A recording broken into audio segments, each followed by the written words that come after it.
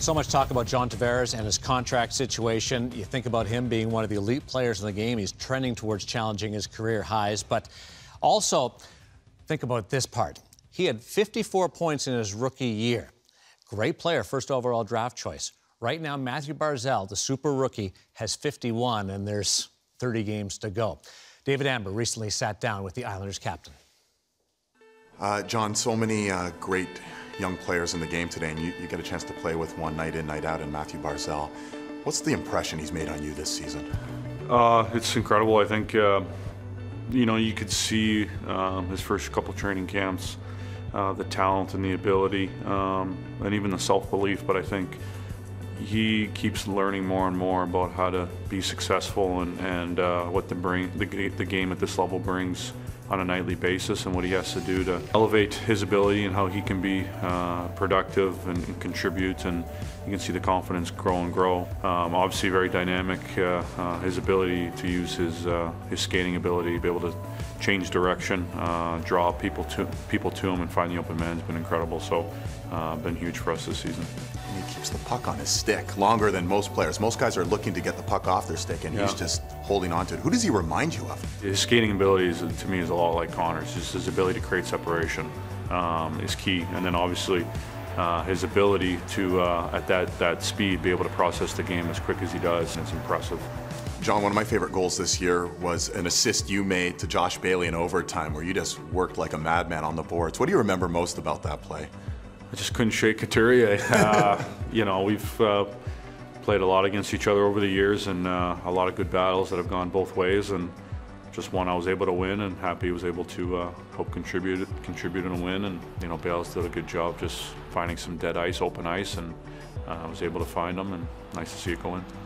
Earlier this month, the Hockey News revealed their top 100 people of power and influence, and what do you know, John Tavares was #1 on the cover. What was your reaction when you saw that?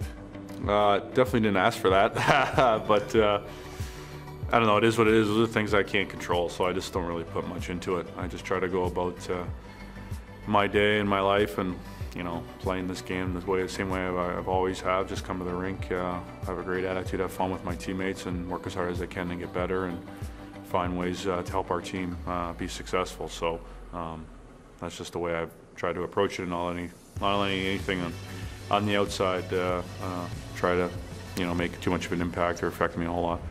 John Tavares needs a new contract come July 1st. I think John's going to do whatever he feels is best. The biggest thing that would affect John is he wants to be a champion, and I want him to do it here. I'll be shocked if he goes somewhere. Did it give you a sense, though, of how important your pending free agent decision is, the fact the hockey world's waiting on it? I try not to look at it like that. I mean, obviously, I know it's probably anticipation about it, people talking about it, but I just prefer to take my time, and whatever impact that makes, I can't control. I just try to be myself and really enjoy being an Islander, and things have been great with the team and the organization, and I think things are really headed in the right direction. Would a playoff appearance in April really help the Islanders' courting of you to remain on the island? Well, I think the best way I try to describe what factors into the decision is basically anything that affects my daily life. You want to win, you want to compete for the Stanley Cup. So when I get so many opportunities, and every year you take less and less for granted, knowing the opportunities, there's only so many left in your career. So that's the way I've kind of always approached it, and it's the same way. So whether it's, me having to go to the rink, or where I'm playing or where I'm living, what affects my daily life, I think all that goes into anyone's decision about where they play. So I don't think it's the right thing to do to say this is the most important to me, then it's this, then it's that. I think it just all factors in, and it's just trying to make a well-informed decision.